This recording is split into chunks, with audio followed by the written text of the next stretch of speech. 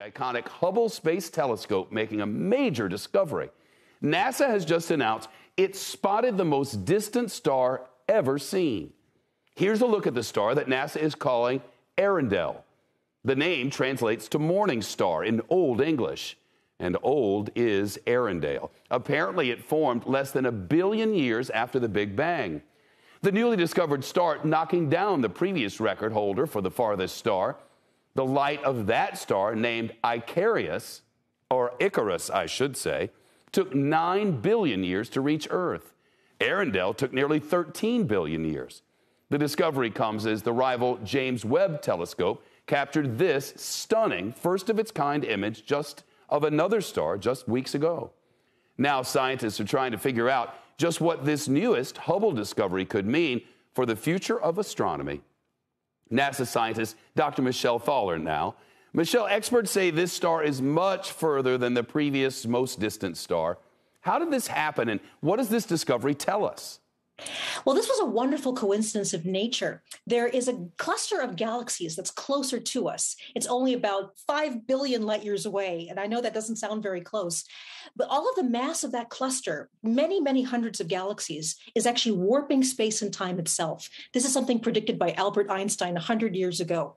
And all of that space, incredibly, is warping into a natural telescope, a telescope made of space and time.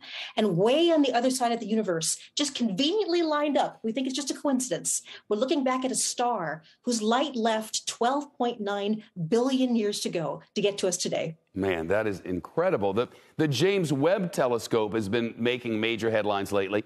What does this discovery mean for the future of the Hubble?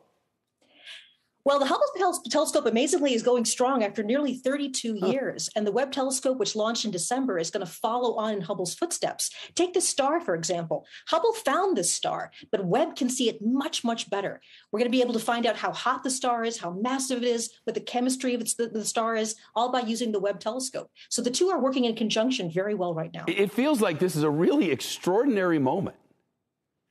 Oh, absolutely. The goals of the Webb telescope are to actually see back in time so far that we see the first generation of stars, the first galaxies form.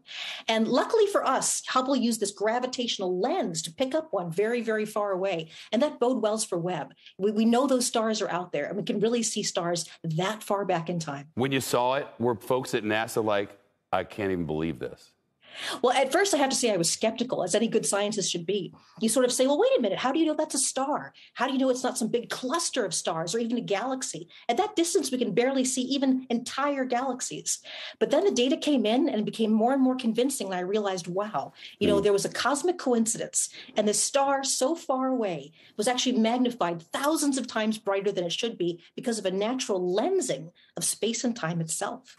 Michelle Thaler, thanks so much. Appreciate it.